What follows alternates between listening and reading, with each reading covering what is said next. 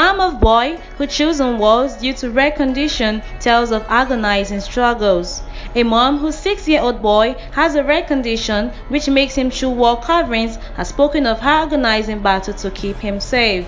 The youngster has a compulsive eating disorder called Pica, as well as severe autism and learning disabilities. His mom, who cannot be named, has been fighting for specialist adaptations and furniture for her home for almost a year, while having to live in fear that he might seriously hurt himself. The situation has become so stressful that she was admitted to the hospital with a suspected heart attack. After 12 months of pleading with her local council for help, they have now vowed to release funds to make the necessary adaptations to make the family home safe. The woman has since spoken out and given a frank account of her struggle to manage her son's chronic condition.